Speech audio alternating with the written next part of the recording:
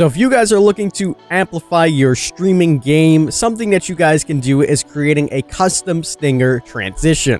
This is going to add a level of professionalism to your streams, as well as making it very, very unique. So in today's video, we're going to be showing you guys how to do that. How's it going, everyone? I am your host for today, The King, and we are going to be showing you guys how to make a custom stinger transition. Now, as mentioned, this is going to be something that is pretty simple to do. It'll take some time, but once you get into it, it'll definitely amplify your streams, give a greater professionalism, and make it look so custom and unique. This is going to be a simple tutorial, and all you'll need to do is have one thing, and that is an editing program. This can be something like Sony Vegas, which is the easiest to use, or anything along the lines that you're comfortable with editing it. If you have never edited before, not to fear, we're going to be going step by step on how to do this in Sony Vegas, and then showing you guys how to use this in StreamLabs or OBS, all under 10 minutes. So with that being said, let's jump on into it. All right, let's go ahead and jump on into this. We are in Sony Vegas. We have multiple video layers, and what I'm thinking of doing is making a standard transition left to right. We'll have our logo in the middle, maybe give it a little shine. We'll see what we'll do, and we'll start off with some basic colors. You guys can use pretty much anything you want and customize this to your own ability. But for me, I'm going to use an orange and a red. I'm just going to grab some solid colors. And you know what? We could use 3 of these colors. Why not? Let's use an orange, red, and yellow. And our background will be white. This is going to be a stagnant background. We're not going to use that exactly yet, so we're going to turn that down. And all we do here is set this to be way, way, way shorter, because these are 5 seconds. We want to set it to about 1 second, and we simply just do that. And that's pretty much it. So what we do, we're going to focus on the orange layer first. We're going to go to the event section, or the pan and crop section, and we are going to create a mask. This mask is going to be a relatively skinny mask. We want the line to be relatively skinny because you don't want big bulky lines, and we'll go to the position line afterwards. And what we're going to be doing is rotating this a little bit, and we'll zoom in so we don't have that gray area there. And we will center this. Now, once this is centered, we are going to go all the way to the left-hand side, and then we will create a position and basically move it all the way to the right-hand side. And what's going to happen now is we're going to have a transition that simply just pushes the line just like that. Very nice, very cool. And all we're going to do now is copy this layer and paste it onto our other 2 layers. We're going to right-click, paste, right-click, and paste. What this is going to do is basically duplicate that to every single layer. We're now going to click on the red layer, go to the positioning, and simply move this a little bit towards one side. So we're going to reset our timeline to go more to the start where we can actually see the color.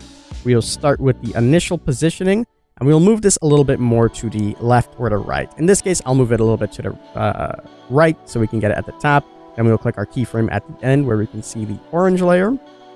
So we will go to right about here, and we will affect our last positioning, and we'll basically move this a little bit up. And what we're going to have here is now a smooth transition with both of these colors. It's a little bit fast, so you might not be able to see it right away, but you get the gist of what's going on. And now we simply do this with the orange color as well. So we're actually going to snip these away because we don't need them.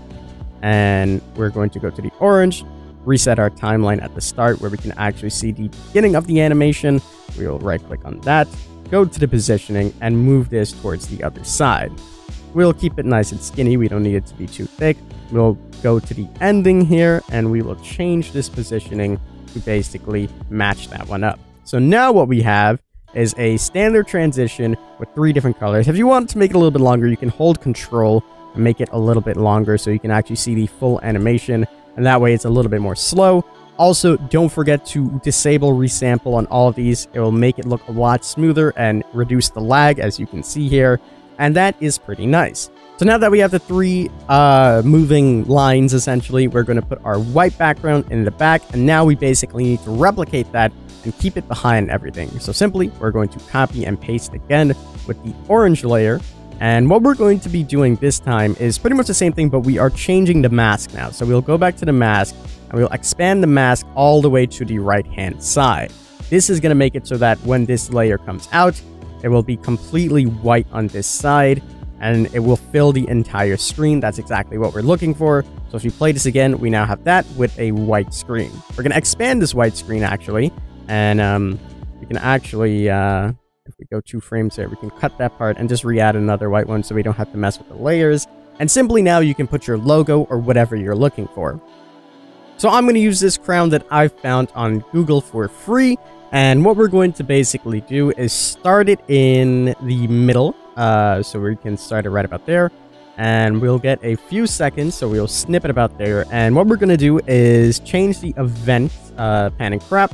We'll zoom this all the way out. Oops, I forgot to click on that button. There we go.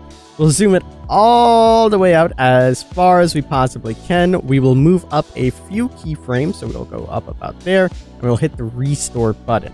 And then what that's going to do is make it so that the crown pops up. That's a little bit too big for my liking, so I'm going to actually zoom that out a little bit, and we'll make it actually go a little bit more. We'll move back a few in, and then we will zoom it back out a little bit so it looks like it is popping up its face, coming back down. We'll go all the way to the ending of this, and we'll slowly zoom it out a little bit more, and then we will fly it back all the way out.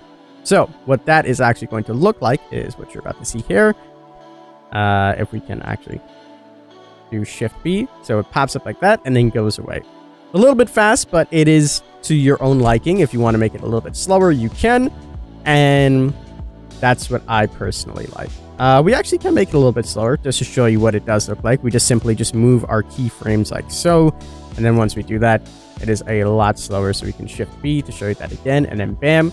So that looks pretty nice. We have the 3 white we have the 3 stripes coming, we have the logo coming, and now we need to complete the animation.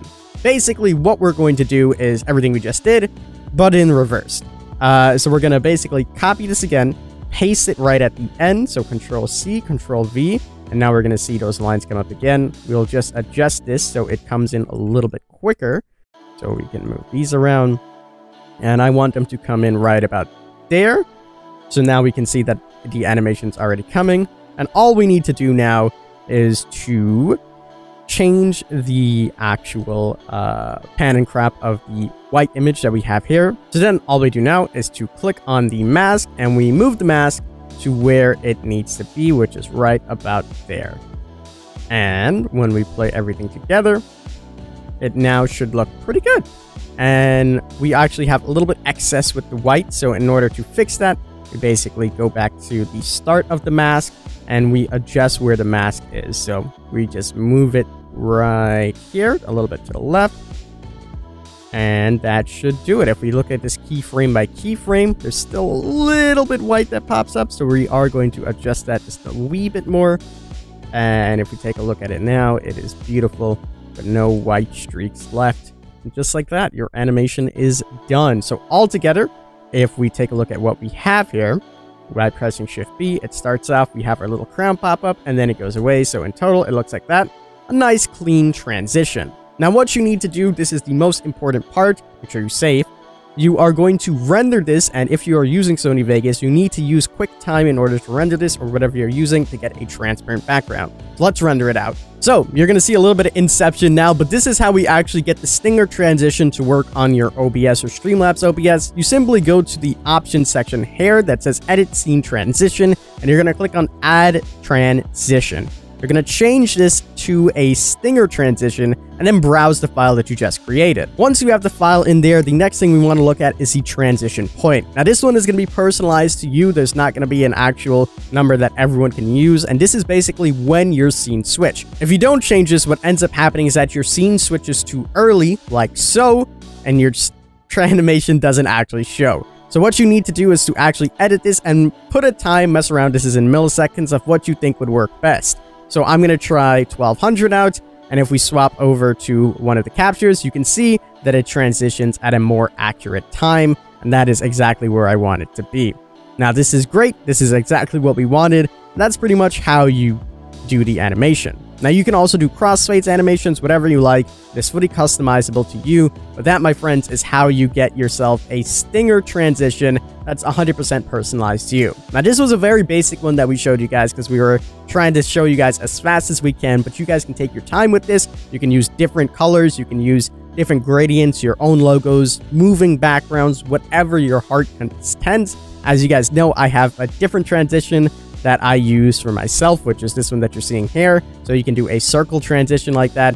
Everything is pretty much easy to do once you get the hang of it. I hope this video did help you though on how to make a stinger transition or a custom transition for yourself. But that, my friends, is going to wrap it up for today's video. As always, I'm the King. I tip my crown to you guys. Hope you guys did enjoy, and we'll see you next time.